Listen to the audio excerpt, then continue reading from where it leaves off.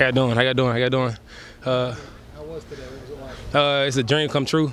Being able to represent Texas A&M, everything I've been through in my career to get to this point and get an opportunity in the league is a blessing in itself. I thought first thing first, I wanted to show how much of a teammate I was to my guys, how much a leader I am to my guys, and how much this school means to me. And being on this turf again, we practice here all the time. Being able to come out here and finish it off here was a blessing and a dream come true. Leon, is that the combine sweatshirt? This is my combine sweatshirt, by the way. When you were at the combine, did any scouts tell you something that they want to see differently going into the pro day? My biggest thing was they know I've been playing for a long time, have a lot of experience. I think the biggest thing they wanted me to do is to be able to make tackles in space. I showed a lot of coverage ability this year. They probably want to see a little bit more man-to-man work and stuff like that, but I think you can obviously see I could do a lot of different things. How fast I moved in the three-cone today.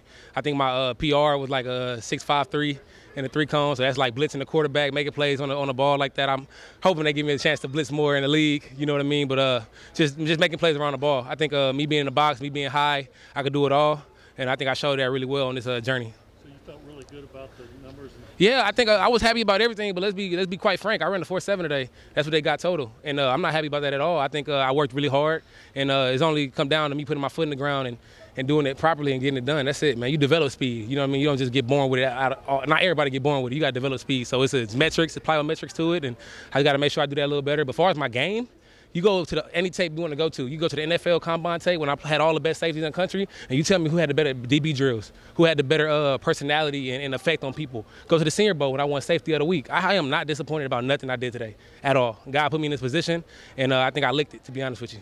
Are you more comfortable in the box or To be honest, it's just knowing my job. That's where I'm more comfortable. When you can play fast, that's all I care about. So knowing my job and playing at a high level, playing fast. I can play low, I can play high. I love getting to the ball, though, for sure. Do you remember what your time was at Indianapolis? I didn't run 40 in Indy. I had a strain on the back of my knee. I said I'm going to contribute my time and everything else to run the 40 here at the pro day. is that important to you? Because you know how teams are. As soon as you get a little into it, they start freaking out. So Yeah. it's important just for you to... Well, yeah, for sure. But it's also showing how competitive I am. If you look at my career, I have never missed a game, not one. And I was hurt. I was beat up. I get criticism for coming out there and playing hurt for my guys. I don't care. You know what I mean? So at the end of the day, I'm happy. Have scouts kind of talked to you about even playing career strength at the next level? Yeah, they know I can play both sides. I can play low, I can play high. I came to Senior Bowl 211. I came combine 204, 205. You know what I mean? So at any weight I could play and move. I just wanted to show that. What was it like to be out here and do this with your teammates? Oh man, it's a blessing. I love my guys to death. I know how important it is to have a brotherhood, and when all this stuff is said and done, you're gonna call that guy when you're 30 and 35 to go get a beer or go do something. You know what I mean, or something like that. I don't drink often, but I just want to use that as a term because we Aggie land, right? So, you know what I mean. But no, I love my guys. I love them to death, and we support each other through all this, man. And we're gonna be brothers for life. So what's next for you now? How is it Yeah. step in this process? Well, I mean, it's kind of quite frank right now. It's easy. Just you get that call, you go play for that team, and you go play your heart out like you did at Texas A&M, but even better and more. Leon, when you were in Mobile, you got to learn underneath Aaron Glenn, former Texas A&M Aggie. So Yeah. what were some things that he kind of told you that you need to be looking for at the next level? What were some things that you wanted? Just come bring in my arms. Like I said, that's the main thing they was talking about, making tackles in space. That's it. That's really it. I think they know I'm capable of doing a lot of different things. I work really hard, and they believe they can develop me to something really special. So no interviews planned? You said you just got to wait on a call? You got Oh, yeah, I got a few interviews planned and stuff like that, but I keep it confidential because I don't know if they want me to say all that stuff, you know.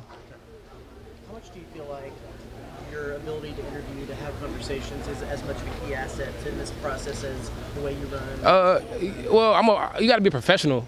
That's one thing I had to learn. You know, my first 2 years in college, I had to be a professional and learn how to do things the right way, speak the right way, and be authentic when you do it, but just know how to get it out. And that's something I learned over the time. And Elko, Jimbo, my teammates and stuff, also have a conversation with them all the time. You got to talk to them a certain way all the time because you got to be that guy for them. You got to be that brother for them. You got to be positive for them. So there's certain ways to talk. And I just be myself in front of this camera, man. I don't got no other way to answer that one.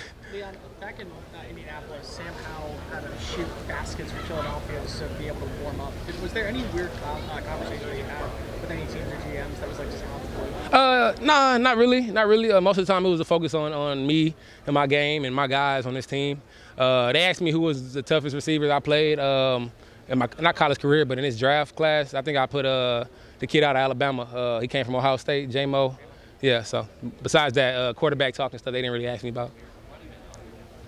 So you had to learn how to be outspoken or control being outspoken? How'd that work? No, I just got a lot of energy. I got a lot of energy. So when you got a lot of energy like this, you got to control your tongue, man. You know what I mean? Because sometimes I'm talk first and think later type of guy when I first got to the league. This is all that confidence, you know, all that passion, all that juice flowing through me.